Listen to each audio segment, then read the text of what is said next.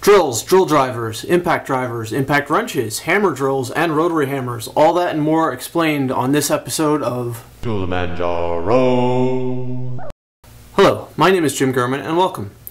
Let's talk about different ways you can either drill a hole or drive a screw. Now if you want to drive a screw by hand, you could use a screwdriver. If you want to drill a hole by hand, you could use a hand drill. However, most of us are going to reach for a cordless drill. There's lots of different types of these. This one and most of the ones on the market today are actually drill drivers. The difference between a drill and a drill driver is this clutch up top here. The clutch can be adjusted so that if you're driving a screw, it'll stop at a specific torque so that it doesn't overdrive the screw. That can also, most of them can be locked on a drill setting where it doesn't matter how much torque there is, the drill won't stop until it can't go anymore. Let's talk about the forces involved when driving a screw or drilling a hole. The first and most obvious is the rotational force. When you squeeze the trigger, the motor in the drill imports torque onto the drill bit, and that turns the drill bit, which should drill your hole. The second and less obvious force is the downward axial force. Usually on a drill, you apply that by hand. I push down on the drill, which provides cutting force on the bit. With the drill, all of that axial force is going to be applied by your hands pushing down. Now if you're using a small bit, it's a soft material, you don't really need much force. If it's a bigger bit, harder material, you might need to apply a little bit more force. However, all that force is applied by your hand. That works fine for a drill. Drills like nice constant amounts of force and typically don't require that much. Now let's use our drill driver to try and drive a screw. I'm going to use a small 1/4 inch sharp pointed drywall screw. See, it goes in with no problem. The drill provides the rotational force and I push down to provide an axial force. Let's see what happens when we use a slightly larger screw and I don't push down so hard. So you can see the drill starts to cam out. To fix that problem, the typical response is just to push down harder, which is easy enough to do in this situation where I'm right on top of it and it's only a 2-inch screw and a fairly soft piece of wood. But what if you're putting this screw into a piece of maple or you're upside down around a corner or something? Then what you do is you get your impact driver out. So an impact driver is very similar to a drill, except for the fact that not only does it provide a rotational force, it also provides an axial force in the way of an impact. So as I try to drive the screw, I don't have to push down, the driver will push down for me. So you can see with even minimal force it's not going to cam out. So the impact in an impact driver applies an impact motion in this direction as well as an impact motion in this direction. The impact motion in the rotational direction allows it to put more torque out than a small drill like this would. So a small impact driver, a 12-volt impact driver, would be able to drive a very large screw even though it doesn't have the constant torque that a drill like this does. So we know an impact driver now applies an axial force and a rotational force, both in an impact form.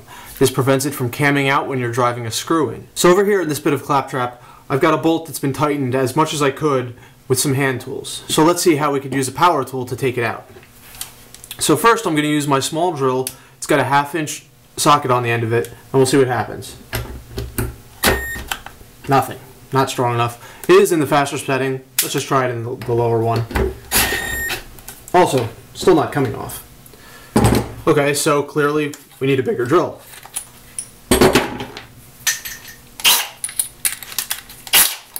So we get the bigger drill, put that in slow. Almost rips my hand off, but still the bolt's in there. So, now what do we do? Well, let's try our impact driver. Now this has the benefit that it's not going to try and rip my hand off because the torque is only in an impulse mode.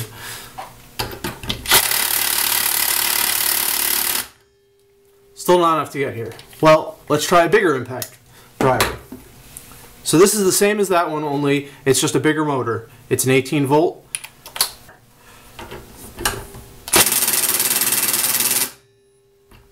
It's still not able to do it. So what do we do then? Well, you switch to an impact wrench.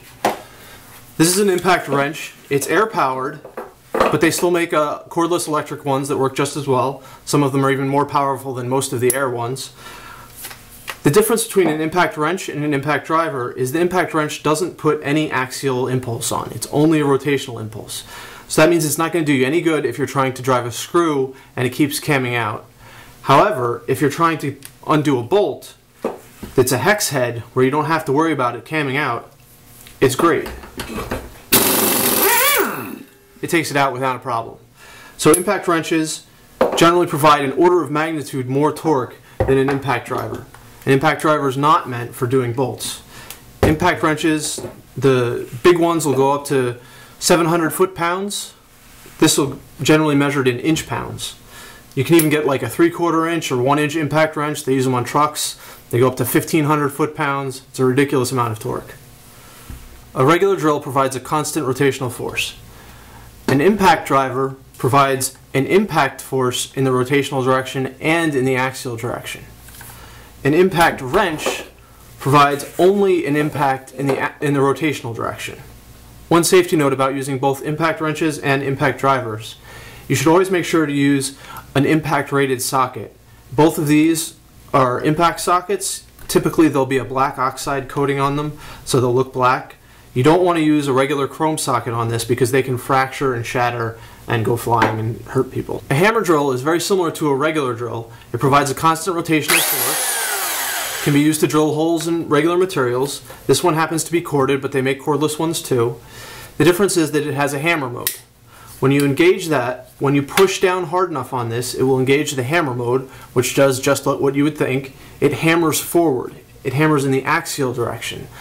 So it's basically the opposite of an impact wrench that hammers in the rotational direction. So this is very useful for drilling a hole into a rock or concrete or something like that. You'll typically use a mason bit that has a carbide tip on it, and this hammers away at the material as the flutes on the bit are just there to remove the material. So let's see if this works. So you can see with the hammer mode engaged, you can hear that hammering effect. It's a very fast sort of sound. If we put it on the regular one, you don't hear that. So let's see how quickly we can drill through this.